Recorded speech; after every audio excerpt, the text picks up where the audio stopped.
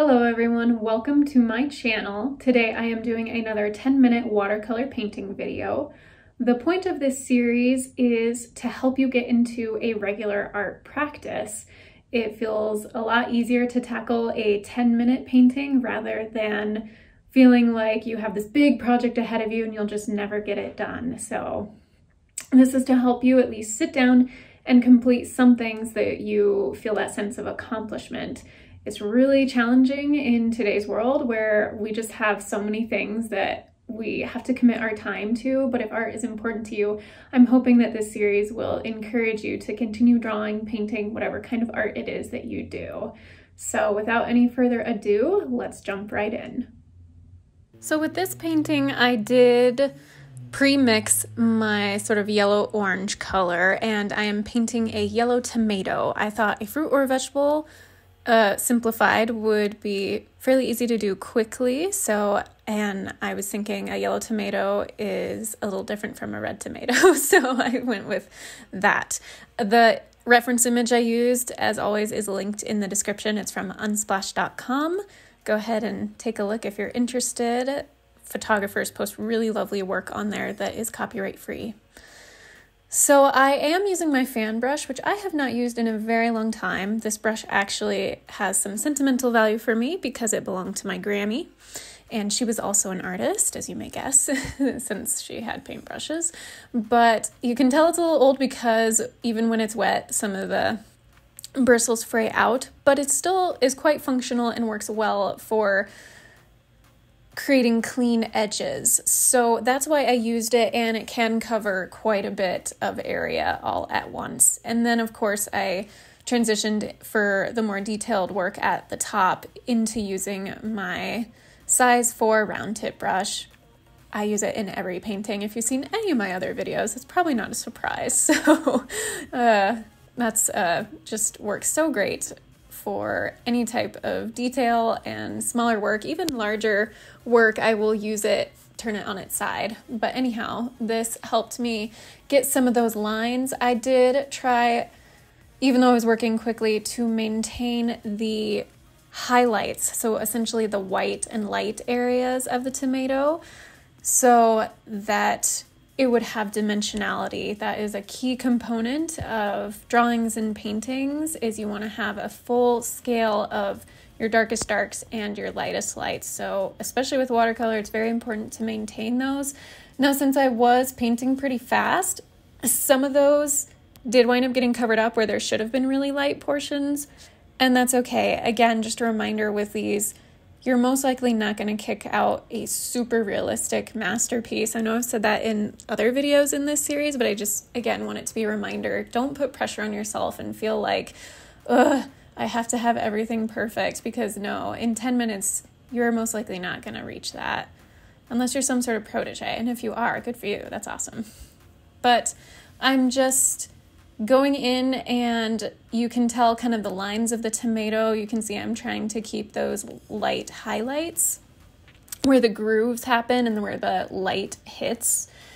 And the colors I'm using, in case you're interested, I mixed up some cadmium yellow medium, which is the 5th color down from the top on the left side on my paint palette, and then also cadmium red light, which is the 3rd one up from the bottom on the left side in my paint palette. So I did a mix of those, more yellow than the red, because obviously red has a higher chroma, so it's going to take less of it to create a sort of yellowy orange. Now, I will admit that this was actually the second tomato I painted. I did another one, 10 minutes, and I made the mistake. Sometimes I do this where I'm like, this is fine, I'll just get through it, and I don't need to pre-mix my colors. And I realized that I should have, because I was trying to mix on the paper itself by just layering colors over each other. And while that can have a certain amount of success, and there's nothing wrong with doing that, if you have a very particular color in your image that is not well achieved with any single color that already exists in your paint palette, it's probably a good idea to pre-mix it ahead of time. So hence why I did a second round of this painting. I still kept to the 10 minutes, and I had pre-mixed color, and it turned out much better. So I went ahead and did that work for you, so you don't have to try and worry about it. But just maintaining the round shape, you really want to have your darker colors really on the bottom and maybe towards one side, depending on where the light is coming from.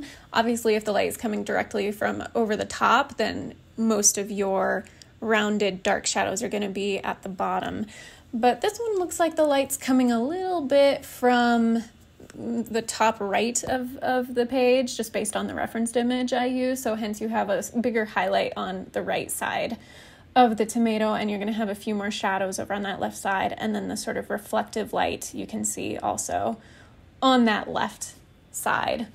Of course, as things start curving away from you, your darkest dark is not going to be on the very edge. It's going to start lightening a little bit because that is what creates the curve.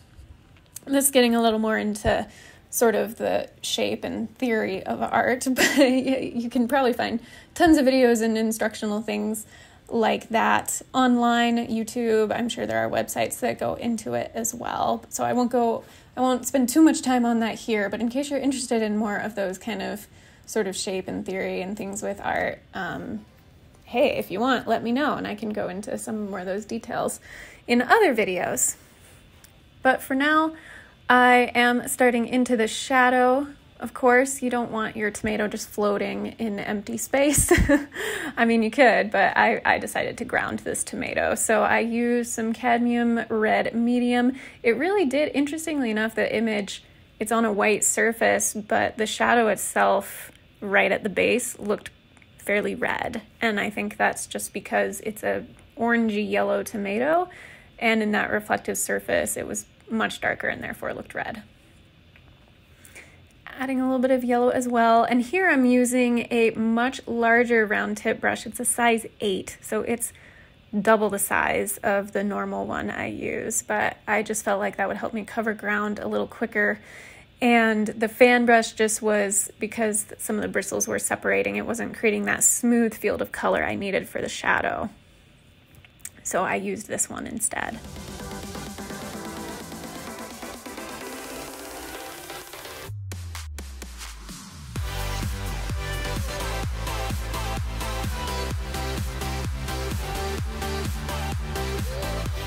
I did want to add some black in there because the shadow is very dark right at the base where it touches the surface it's sitting on. And of course, I'm back to my finer tip, round tip brush.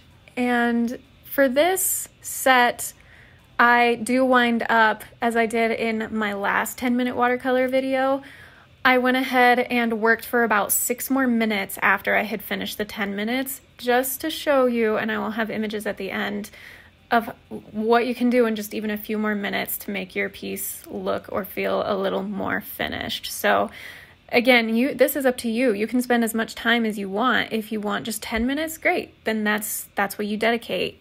Otherwise, if you feel like I could go a little further and make this look a little more finished, or if I would feel a little happier with it, then you can go 5 more minutes, 10 more minutes, however long you're able to fit in.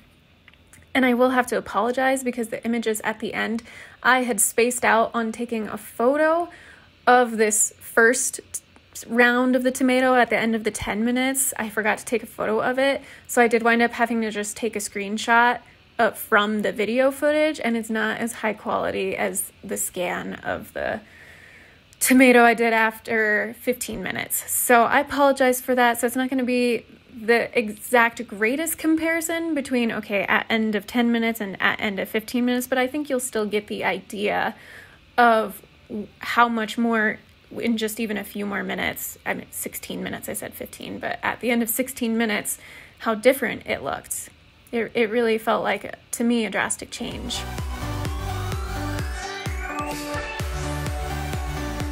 Oops. I keep doing that. I've done that in a few videos where I'm just working so fast I accidentally dropped my brush. I am going in and adding a little bit of red for the shadows on the actual tomato.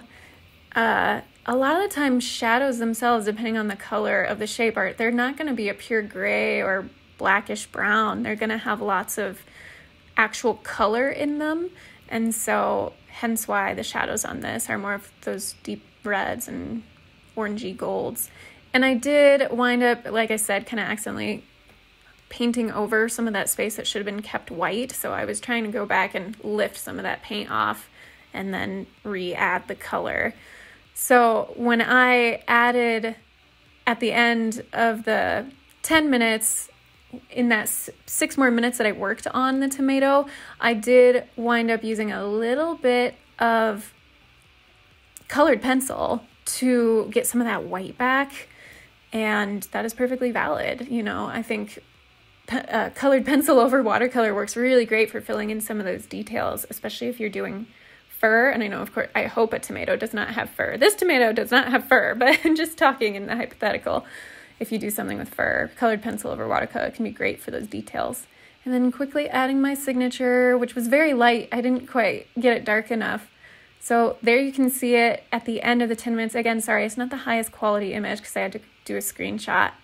And then there you can see it just a little bit further. I did darken my signature quite a bit because it was so light.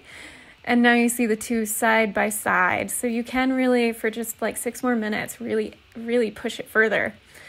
I really appreciate watching. I hope you enjoyed it. Please like, subscribe, hit that bell so you get notified whenever I post something new, and I'll see you in the next video.